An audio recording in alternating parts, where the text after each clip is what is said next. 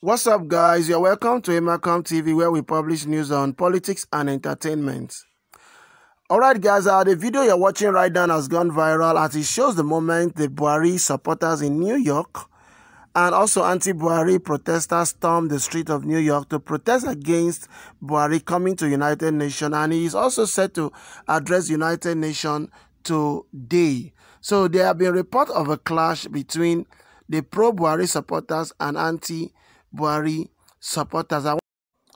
Now, according to the anti-Buhari supporters, they are saying that Buhari does not have anything to do in the United Nations, coming to address United Nations problem and issues, while Nigeria, your own country, is boiling and is on fire. That is totally uncalled for, that he should have shown solidarity with the people back at home by letting them know that you care, But this one, nothing is happening, and he's all the way here. And I think Reno Mokri is in this protest because, according to him, he said he is leading his harassed Buhari out of New York. But you can see here that the people who are mostly white, that's the people who are pro-Buhari supporters, are mostly white. Look at these people. They are not even Nigerians, So it has been alleged that these people were paid 500 naira each. Sorry, $500 each to stage a protest. Now you can look at the amount.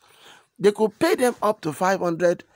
If you calculate $500 in is in naira, that is going to be almost 200 and something thousand. It may be just up to 200,000 naira. But meanwhile, way back home in Nigeria, when they want to pay these protesters, they usually pay them 500 naira. I mean the pro-Buhari supporters, because they have little regard for them. They pay them. Like the last one I was saying, they were paid 500 naira only. Those people that were caught during NSAS protests who were supporting Buhari, most of them said they were paid 500 naira to 2,000 naira. That's what they paid most of them.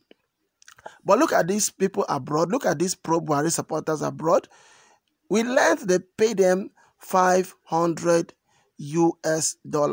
So who is deceiving who now? Watch out for that video. I'm going to post that video.